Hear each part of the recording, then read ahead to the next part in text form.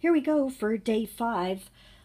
This was a hard day because I knew I was going to document the last 3 days of violence, and I didn't know how I was going to do that. So I started to look through some of my images, and I found this set of wings. I'm going to insert a picture here.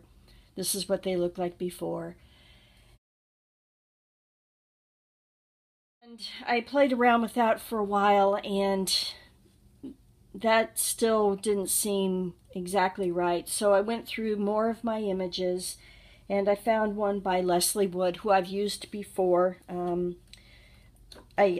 She does a lot in Somerset Magazine. This is one of her images, and I like her work. Anyway, so I found one of her images that I had cut out, and I ended up coming up with this. So here are the wings in the background. I still wanted to use those. And then this is the image from Leslie. And what I did was I dropped hearts down on little strings. There are 7 of them. 5 for the Dallas police officers, 1 for the young man in Baton Rouge, and the other one for the young man in St. Paul. And this Darkness Falls was phrase that I'd seen in Somerset Magazine. And then I journaled and just added a few things just to state my feelings. Put a heart on her and made it look like it was broken. And I think that's I colored up her eyes just so there was a little bit of color there. Really didn't want to do a lot to it. I wanted to document this. These are the things that are sometimes hard to do, but I think it's really helpful to do them. 1, it reminds you. 2, it helps you work through it. You know, just creating this little thing right here, because I can't draw, I have to rely on images, you know, really helps to, I don't know, just makes you feel a little better and kind of work through it. So anyway, that's what I did for today. And you can see I've got really just 2 more days that I'm going to put in here. And so it'll be just something small that goes in those days. So there you go. Let's see. Another thing I did yesterday, I had mentioned that I was going to maybe put this on the cover. Well, I did it. I distressed it, and I lost, remember there was a little piece of a header that said, "Come inside." Well, I cannot find that for the life of me on my desk. So I just did this, playing with paper, just cut it into a banner, put a piece of washi tape, which you can't really see, but it's there behind it. And again, I did the same thing that I did before. I used the Liquitex matte medium over it and sanded it, and then I just waxed it. So it's got that great same feeling as everything else. So I'm happy with it. I like it. It brings just a little bit of color, and I think it's perfect. Terry had asked if I would show how I store my collage material, or all my images. Oh my gosh, you guys, I don't know if I should show you this, but I'm going to. So here's how I store my letters. Okay, this is the most organized I am on anything. So I just store my letters, and these are like baseball card things, I think. Maybe business cards, I'm not sure. But I just keep them in here.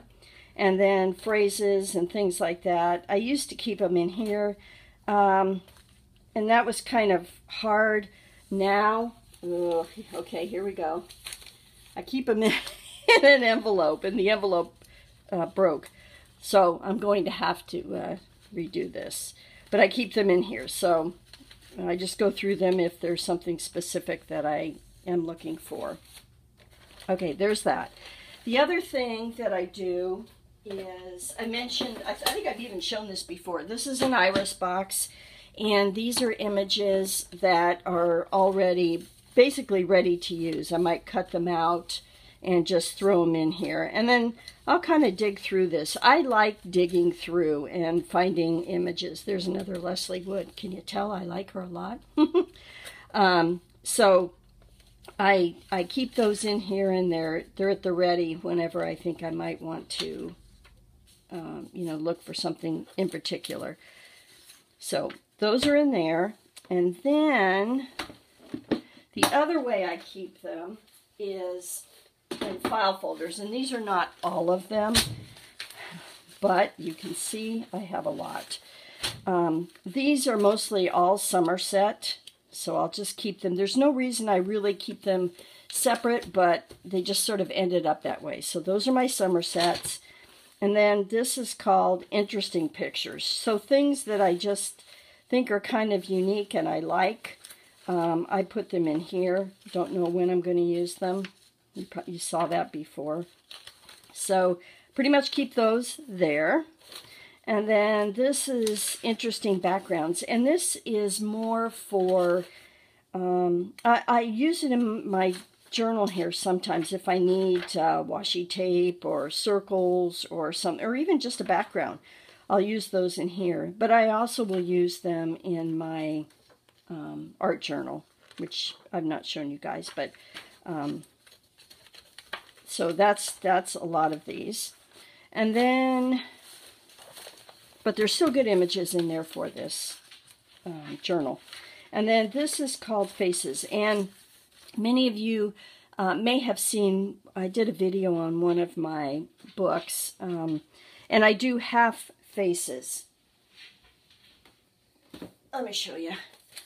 And I don't know why, I really love cutting faces in half. So this is just a composition notebook, and I just cut the faces in half and then glue them in here. It's just, you know, a lot of collage work, really. So there's that. And so this is all just my faces. And I will sometimes go to this if I need something as well. But generally I'll use it for that collage medium. So I just have all different kinds of faces in here.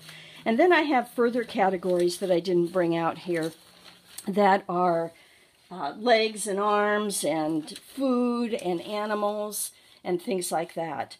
So I do try and categorize them and keep them somewhat organized. So that, I think, is it for today. Hope you enjoyed the video, and I'll see you right back here tomorrow. Thanks for watching.